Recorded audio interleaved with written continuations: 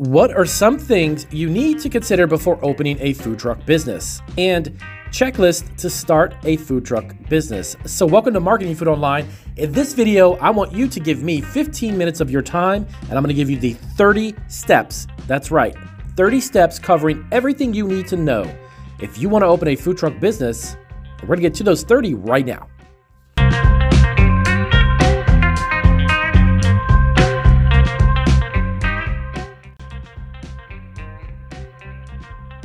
All right, so welcome back to Marketing Food Online, guys. If you are looking to create a food truck business, this video was probably the best video I have ever made about food truck businesses, getting started, understanding what you would need to do, and literally being honest about every single step.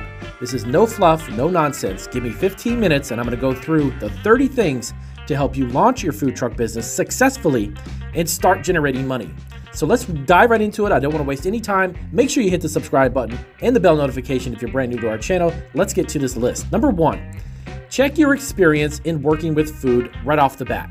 If you are not used to the food industry at all, if you're brand new to the food truck industry or even just food in general and serving, you may love to cook at home. You may have some experience cooking for friends or family, but make sure you check your experience. If you don't have the type of experience that you think you are secure enough to start a food truck, get some training if you need to. Work with a food truck to start with before you even launch one.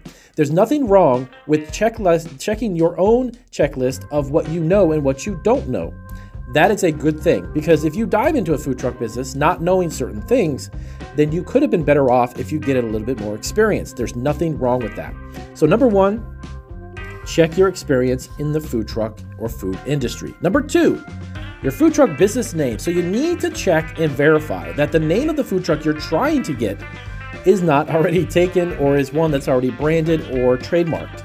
So number two is make sure that you run a check, a name check, a business name check in your state to find out specifically if that name is already taken. And of course, if it is, then you have to go to plan B and figure out a different name. There's a lot of food trucks who actually dive into creating a business. They need to have a food truck name check done for the business itself. So don't try to create anything beyond this point. And number two, the most crucial step is of course finding out if the name you want to use is already taken. Number three, register your business. So make sure you have a business license in the city and the county where you will be working. Now, the reason why I say city and county or county is dependent upon where you are going to incorporate and create that business. If you're within city limits, you may have to just check with your city. There's a certain county that you're living in, that may be the county you need to go into. So double check and make sure you've got the right business license, but in the right city or county that you're actually in. Number four, very, very important, crucial to all your financials moving forward is open a business bank account for the food truck business. Now, you need to, of course, check number two and number three prior to doing this. So number four is your business bank account. If you are just a sole proprietor, if you're just starting your own food truck business, don't incorporate your personal accounts with your business accounts for accounting purposes and tax purposes. That's going to be a little bit of a problem, okay? You want to separate your transactions for your business from anything related to your personal account. Number four, open that business account, guys. Number five, secure a POS system hardware. So number five is really, really crucial, important too, because a lot of food truck owners, when they first start, they just want to take cash. They want to take cash for whatever the purpose might be, but you really lose out on the opportunity, even though there are transaction fees, of course, with a POS system. They are really, really beneficial in many ways. Some of these POS systems also can run information and even Excel spreadsheets showing you data on what's selling good on your truck, what's not selling good on your truck. These are great to have for inventory purposes. They even integrate perfectly with integration with inventory of what you have on your truck at a certain event. So when you go back to the same event, you can focus on what really sells and what doesn't. If you have a variety of food items that you're selling, many POS systems nowadays actually will keep track of that. That data, that information is really crucial for you to scale your food truck business. So secure a POS system hardware. So that would be the actual unit where someone inserts their debit or credit card into it. That's the POS system that you need to get. Number six, you need to get a POS merchant account. Now, to help you guys out, by the way, all of this information I have down here, if you're not familiar with the hardware, or even how to get a merchant account, I'll have links in the description down below to help you get all of this equipment, get all of these services to make it super simple for you, okay? So number 6, apply for your POS merchant account. Damien, what does that mean? You just told me to get the hardware. Well, when you get the physical hardware, the unit where the card will be inserted, you also have to have a POS merchant account. That's going to be the processor for the POS unit, okay? So as an example, you might be familiar with PayPal, okay? Anyone who transacts anything, there has to be a company that handles the transaction itself. The hardware will mean nothing if you don't have, obviously, a merchant account because it won't function. So you need to make sure you apply for what's known as a POS merchant account. Number 7, application for taxpayer's ID for your business. Make sure that your business has a taxpayer ID. Now, in a lot of cases, if I'm not mistaken, it's EIN, Employer Identification Number. This is going to be actually, you get this directly on the IRS website. The EIN stands for Employer Identification Number. It's kind of a social security number for your food truck business. That's going to be the way that the IRS distinguishes your specific business, your food truck business, as a unique business unto itself. Number 8, food truck registration as a commercial vehicle. Now, keep in mind, this actually varies slightly. Every county and city is a little bit different. But as a food truck owner, you may have to actually register your vehicle as a commercial vehicle, believe it or not simply as a generalized truck itself or a vehicle. So it may have a specialized vehicle operator commercial registration. Okay, so be sure to double check with that. In most cases, that's going to be true everywhere you go, but there might be some variations out there. Number 9, obtaining a food handler certificate. Now, 99.99% of the time, you are going to be required, and possibly even your employees or those working with you or for you will have to obtain a food handler certificate. Damien, what does that mean? Well, if you go to a restaurant, most of the time you'll look on the wall when you go to the restaurant, you're going to be graded by the health department, number 1. Then you're going to see a certificate known as ServSafe, is the biggest one I think in the US. ServSafe is a company that issues food handler certification. It's basically a course to help you understand how to handle, prepare, store, and keep food in order for it to be safe for people to consume. Okay, very simply, sanitation practices, keeping items refrigerated at what temperatures, keeping items frozen, handling food properly, cooking it to the right temperature. All of this gets covered in a food handler certificate program. Number 10, make sure you have the correct type of driver's license for your commercial vehicle. Now, this is something that is super unique only unto, of course, food truck industry.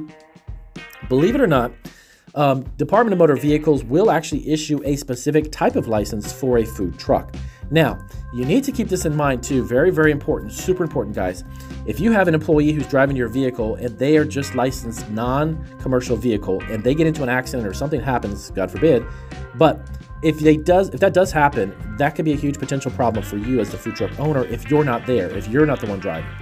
So ensure that everybody who is driving the vehicle will have this type of license so you don't have any problems. Number 11. Now, each city and county that you operate, you may actually need to have a permit or business license in each one. Number 11 is ensure that you've got the right business license for the city and county you want to be in. Believe it or not, you may have to, because if you drive over a city line or county line, you may have to do that.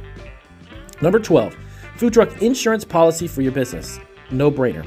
Simply put, your business as a food truck needs to have a liability insurance policy in place, and you need to make sure that you have at least the state minimum for that food truck business. Number 13, if you have an office, keep in mind you may have an office somewhere. You may have which is actually a great idea because you can write this off as a tax expense. Don't operate necessarily from home. If you can rent a small space and you can use that as additional write-off for your business, you're going to need furnishings, office equipment, and all that as well. So keep that in mind. You need to function as a legitimate office, so you may have to invest in office furniture for your food truck office. Number 14, market research.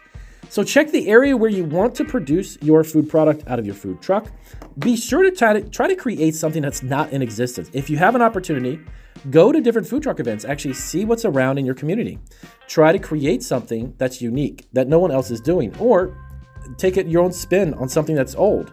If you want to do hot dogs, don't just do hot dogs. Do something that's really unique, gourmet, high-end, a lot of toppings. Create something that's unique. But market research will help you create a menu that's not like everyone else. Number 15, investment fundage. So funding. You need to figure out how you're going to buy your food truck business.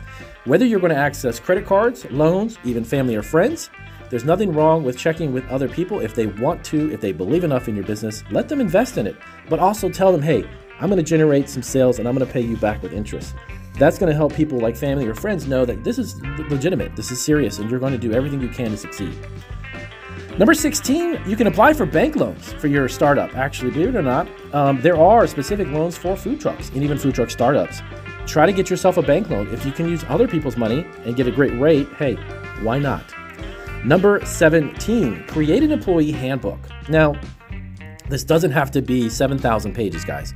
But if you have employees or if you're looking to create jobs and have others work for you, an employee handbook is simply stating, hey, this is what I expect from you for cleaning. This is the processes I'm going to implement and we're going to have for serving our food, storing the food. This is the type of customer service we expect. You can do that. As a matter of fact, you can Google it and you can download free templates of employee handbooks and then use that as a basic generalized understanding of what's respected, and what needs to have done for them on their behalf. So understand that every employee, you're going to have expectations. If you can spell that out in an employee handbook, you're going to be better off for it. Number 18, next up, food truck logo. Obviously, you're going to have a brand. You're going to create a business brand. You want to have a food truck logo. So if you can't create one, check the links down below. You can go to Fiverr.com. You can go to some of these Upworks and websites, have one made for you for like 40, 50 bucks. It doesn't have to be expensive. You work with a great artist, a graphic designer, but you need to have a food truck logo and a brand concept in mind. Number 19, create a food truck wrap. Now this is the exterior part. This is the part that goes on the outside of the vehicle. Again, you want to incorporate your brand, your look, colors, certain fonts and letters and text and such. So when you create your small business with your food truck, you want to make sure that you have a food truck wrap. And again, guess what? I've got links for that as well, guys. Down below, even on Fiverr.com, they have literally companies that specialize in food truck wrap designs. You can get one made for you. Number 20, seek and hire a really good chef or cook right off the bat. Now, if you want to go the food truck route independently as yourself, just starting off, that's great. But I would highly recommend, if you can find yourself a good chef or a cook or somebody who wants to do some business on the side, maybe on the weekends and pick up extra hours, get yourself a really good chef, because they may have great input and help you create and design a menu that would really help you sell. Don't be afraid to ask for help or creative advice, creative ideas from others. It's a great way to grow your own business. Number 21, buy, lease, or even rent a food truck. Of course, you got to have a food truck, guys, but you know what? You don't have to buy one. There are companies out there where you can rent them for a certain period of time to even see, check out and test the waters to see if a food truck business is really right for you. You don't have to invest 60, 70, 80,000. Don't get scared of all these people saying it's going to cost you hundreds of thousands of dollars to start. No, you can lease or even rent one. Take it out, try your menu, use it for 6, 7, 8 months and see how it works. There are lease and rent places that you can get a food truck. Next up, number 22, you got to purchase your cups, your cutlery accessories to eat on, serving your food, including utensils, plates, and smallwares. Keep that in mind. For your budget reasons, you need to understand you're going to have to invest in this right up the front. And these are going to be items that you can obviously dispose of as people use them, but you're going to need cutlery and such. 23, create a website. Believe it or not, you need to have a website for your food truck, because down the road, guess what? You're going to watch the other video that I have here on my channel about merch and the multiple ways you can create income streams with one food truck. I did a handful of videos. You're going to check those links out. I'm going to explain to you in those videos how to create different streams of income. While you're at a food truck event, you could be selling merch on your website with you doing nothing. Yes, drop shipping, print on demand, websites for your food truck business. Number 24, if you need, you will have a fire inspection as well. Now, this is kind of like a 99% item that happens pretty much across the board.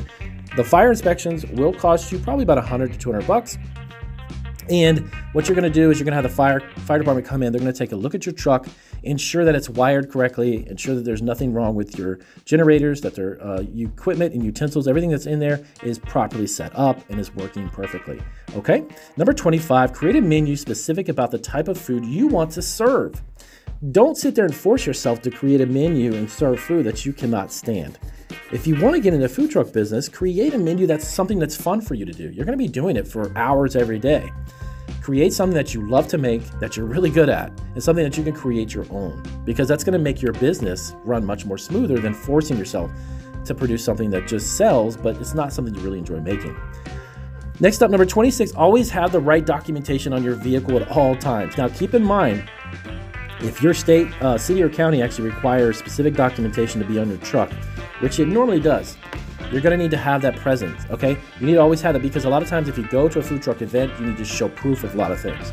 If you register for an event, they may ask you or request it. If, God forbid, you get into an accident again, you're going to have documentation. Make sure that you have these items on your truck. Next up, number 27, inventory log. You need to keep track of what you're selling, guys. Don't just randomly buy ingredients, sell out of a bunch of stuff, and not know what's selling and what's not. Having an inventory log is something that is a no-brainer, but it's very simple to put together. You can do one on Excel. You can create it and make sure that you understand what inventory is coming in and what's going out, just like any other business. Now, I know I said it'd give me 15 minutes. We're almost there, guys. I've got a couple more, and then we're wrapping this up. Make sure that you have a copy of your inspections on your food truck. This is something that, now, sometimes sporadically, believe it or not, like in the restaurant industry, the health department may actually show up without notice. And if they need some documentation that you don't have, and you don't have it on your vehicle, you could get into trouble. So ensure that you have a copy of your inspections as well. That kind of goes in with the other one we had mentioned earlier. Now, also maintain records with your commissary kitchen that you are applied to and are addressed at. What I mean by that is that most food trucks need to have a commercial kitchen, or commissary as it's called. You need to be attached to one of those. Make sure that you've got that documentation and it's updated to show proof. Health department pops up, hey Damien, where is this documentation? I got it right here. Just keep copies of all of this on your vehicle and it'll be better off. Next up, number 30, social media accounts. You need to be on all the platforms. Yes, even though it's a food truck, and you're like, well, Damien, how can I use social media? No. Social media is a huge asset for you. It's going to be a huge thing for you to have for your food truck, because you can engage with customers. If you're creating a local brand, get those customers to take pictures, upload it when they're at an event, give them the reason to, give them something free. Say, hey, for every picture you upload, that's going to help people know who you are. Give your brand and awareness online, and then, like I said, down the road, when you start selling merch and you have websites, e-commerce ties into that social media, right? So your food truck needs to have a social media presence, okay? Post videos, pictures, images, updates, menu items. Hey guys, I'm gonna be at this event on January 26th. Make sure you're there. Send out information to the people who are following you on social media. Lastly, check out online food truck websites. So I actually have a handful of videos here. I'm gonna put some links down below where we actually show you additional food truck resource websites that have blogs. They have additional information about how to sell, how to market, not only just us here on YouTube, but we've got a lot of great other websites that we did reviews for. We've got videos on that. So these are the 31 things, actually a little bit more than 30, 31 things that can help you get your food truck up and running. If there's something on here I missed and you guys don't know, let me know down below in the comments if I may have missed something. I don't think I did. I've pretty much covered everything you're gonna need to get this up and running. And if you guys have a successful food truck, check out these videos here.